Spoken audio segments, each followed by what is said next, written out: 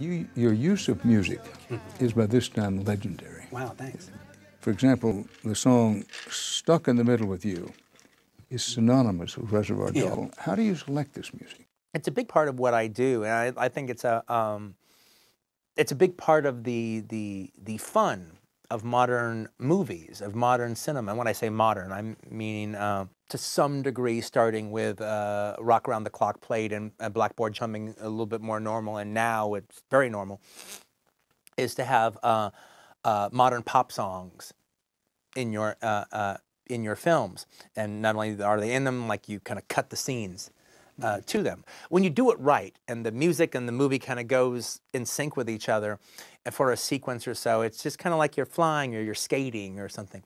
And those are always just like some of the funnest parts to watch with an audience because they're really engaged. I mean, in the days before video, I would go and see a movie 3 times at the theaters, basically because of one scene, and oftentimes that scene was like they used the song really well. Right. But the only way to you're really going to get it is to go back to the whole theater and watch the whole movie again for that one sequence, and I was happy to do that. How I end up doing it my own, I have a record room in my house. I'm a big vinyl guy.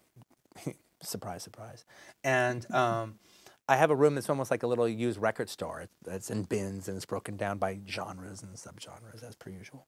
And part of my thing when I'm coming up with an idea is to go through that record room and go through those records and to kind of find the music or the personality of a given movie. It's like I'm looking for the rhythm that this movie needs to play in. I'm looking for the spirit and the rhythm that this movie needs to play in. But that really helps me sink my hooks into, oh, hey, maybe we'll make this.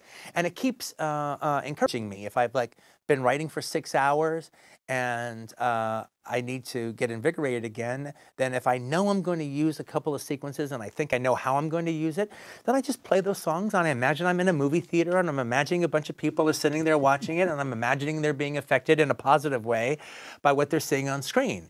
And I can literally, I just pace around the room and I play the music and I kind of close my eyes, and sometimes I don't even have to close my eyes. And I can see the shots just play out in front of each other, and I feel myself like I'm in the Cinerama Dome, or I'm in the Palais of the Cannes Film Festival, the Grand Palais, and I'm surrounded by people, and they're all loving it.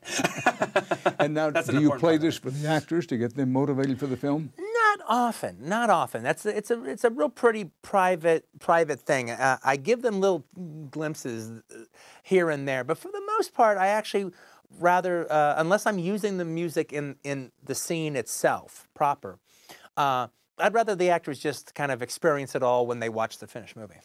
But I'll do something at the same time, though. If it takes place in a time this would be applicable, I could make a tape that your character would listen to. If your character had a little mixtape of music that they liked, I could make a mixtape that your character would have made, and then you can listen to. And this is stuff that your character responds to. I see. Play a little Johnny Cash or Frank Sinatra or whatever the character would have been. Absolutely. Listening. Interesting.